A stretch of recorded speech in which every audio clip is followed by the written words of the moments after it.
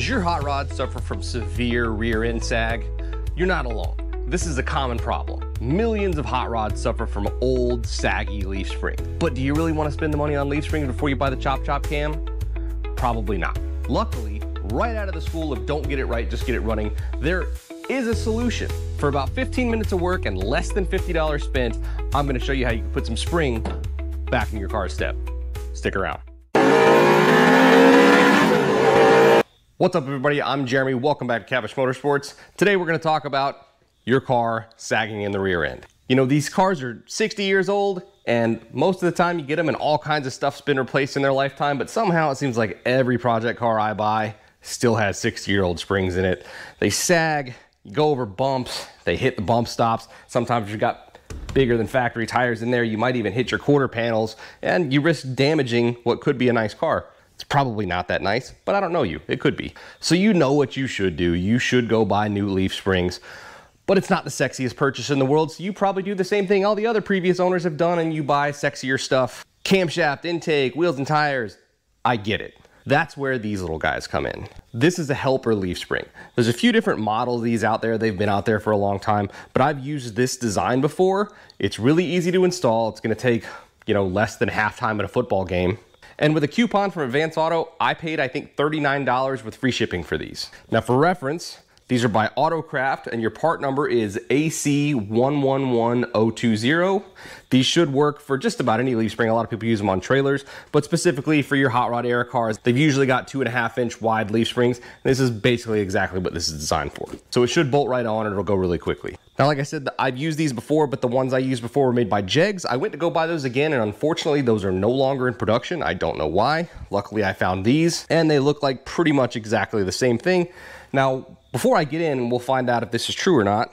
One of the things that I saw in the reviews was a couple people said the hardware wasn't right. So we'll just kind of have to see if that bites us too.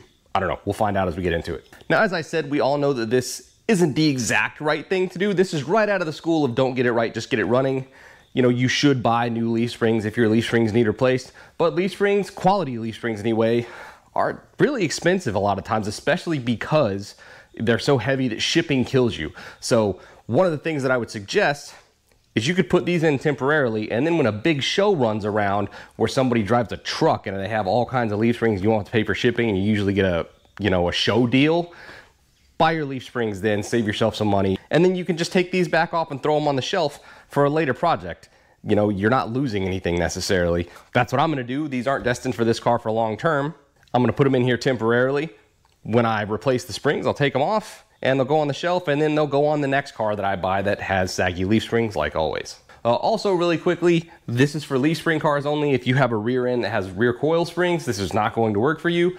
That said, coil springs are a lot cheaper, and they're generally easier to replace. There's no reason to cheap out on those because they're not that expensive in the first place. So this is specifically for leaf spring guys. All right, so first things first, the car's on the ground, all the weight's on it. Let's get a measurement so we can verify that this works. So we'll do a before and after, very simple. We'll see how much height we get out of these. I've marked a little spot on the floor so we can try to repeat this. All right, kind of going right through the center cap. The line of the quarter panel here is pretty much dead on at 23 inches. So hopefully when we put those springs in, we get something like an inch or so of lift. That'd be perfect. All right, so I got my spring down here, got my hardware, and I grabbed several tools that I think I'll need. I'll probably find out I need something I don't have. We'll burn that bridge when we get there. This is a leaf spring helper. Not a whole lot to it. It's gonna clamp up like that. You got a little bracket up here that holds it, and then you're gonna bolt a U-bolt in here, tighten it all down. The only thing you can kind of play with is there's a rivet that you can put in one spot or the other. It's supposed to provide more help depending on which one you have it in. And then similarly, the further you slide it back toward the shackle, it should provide more lift that way as well. We're gonna kind of play it somewhere in the middle, somewhere like that.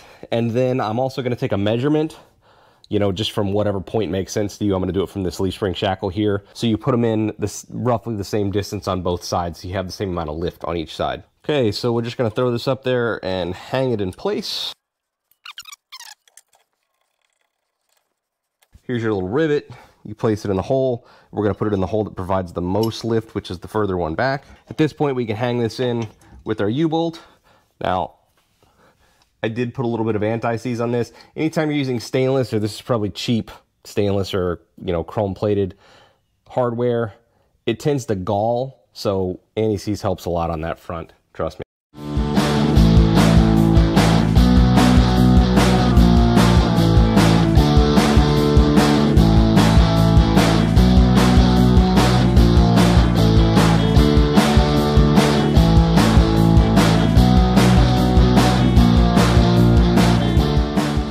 Okay, I think that's all we're gonna do. It says to tighten these down to 75 to 78 foot-pounds, but it'd be kind of a bear to get a torque wrench in here. I did try. You can only get like one click at a time, and I just don't care that much. So we're just tightening down real hard with the wrench, and we're gonna be at least close to that number. The only thing I'll say about this, and I don't remember having this problem with the jegs unit, is I really don't see what this rivet is doing. Maybe that's what people were talking about where they had hardware concerns. I'm not sure. I mean, it's captive, it's not going anywhere, but I also don't see that it's actively doing anything either. So anyway, that's all there is to it. We're gonna do the other side and then we'll drop it down and see if we gained any height. So I made up my mind that I was gonna go ahead and go all the way down to the 75 foot-pound torque. That's a new one right there. I got it down to about 50 foot-pounds, and then all of a sudden it got looser than it should have. I thought I stripped out the bolt, and it turned out this super chintzy Chinesium lock washer had just slid all the way around. So the hardware on this is not the same quality as the one that I used from Jegs before, but this is pretty easily remediable. Just go grab yourself some grade 8 1/2-inch lock washers. And I'd probably put at least one, if not two, normal washers under it, because you do sort of run out of threads. It's close. You don't have to. By all means, try to roll with these. But after seeing this, I'm going to go get some grade 8 lock washers real quick. It's not necessarily what I wanted to report to you guys. I really wanted to be able to say we just bolt this in. I went and got some new grade 8 hardware, a couple standard washers, and some hard lock washers. The bigger issue is that I don't think the rivet that they give you is correct. So this is the rivet that you get. It's a flat rivet. And I showed you guys earlier, you kind of push it, it just doesn't seem to be touching anything, at least in the back spot. I think it would if you put it in the front position, which is ultimately why I decided, you know what, I'm gonna go ahead and go all the way down to 75 foot-pounds like they recommend. And then we ran into the other hardware issues.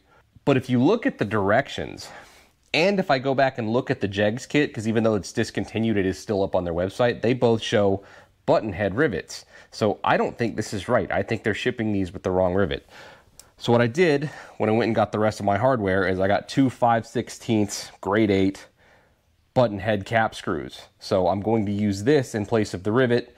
It doesn't actually rivet into anything, so should function the same. But we're gonna throw this in, we're gonna put a new hardware in, tighten it down, and then we'll take our final measurement.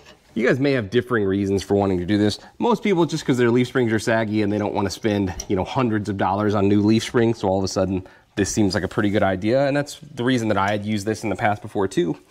But to give you a little bit of background on this car, I haven't even really shown this yet. This is my newest project, and this is a 1966 Fairlane gasser. And this is not a low buck project, so this is not going to stay in here long term, but I'm doing engine plates in the front, and you've kind of got to set your angle that your engine tapers down, and I want to get the the angle on the body with the tilt closer to where it will actually live when I put real springs in this. And then this will probably get like Calvert single mono leafs.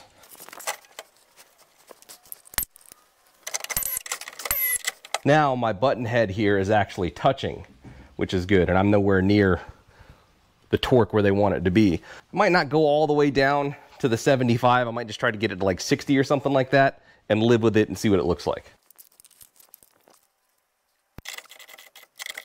Both sides of the car now have our new and improved hardware store grade 8 hardware in, so we can get rid of this trash.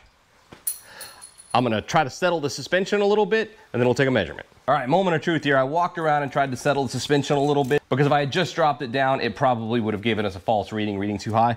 Also, something to note, remember, this is a straight axle gasser in the front, so it's got all the weight pushed towards the rear that it can manage. So your mileage may vary on this. There's a good chance that you will raise your car more than I'm able to raise mine because I have that reverse rake.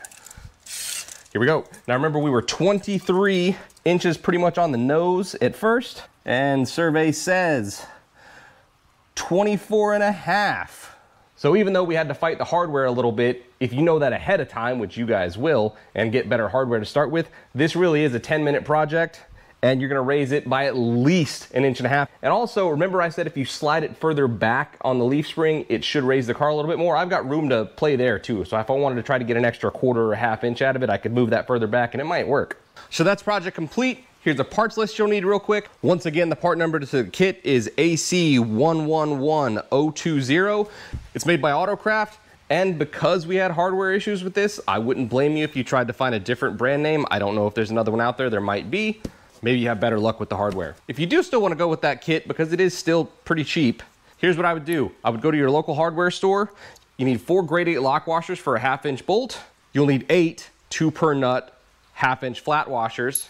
And to replace the rivets, if they send you flat rivets like they did with mine, 5/16 button head cap screws will work to mimic a round rivet, which is what you should have received if you get the flat rivet. That's gonna do it, guys. Thanks for watching. I hope you learned something. This did work. We did get 1.5 inches of lift out of a $40 kit and a few dollars worth of hardware. And hopefully if you watch this video and then do the same thing, I save you a little bit of time and you grab the hardware ahead of time so you don't have to make a store run in between. Please like and subscribe if you haven't already. We'll see you next time.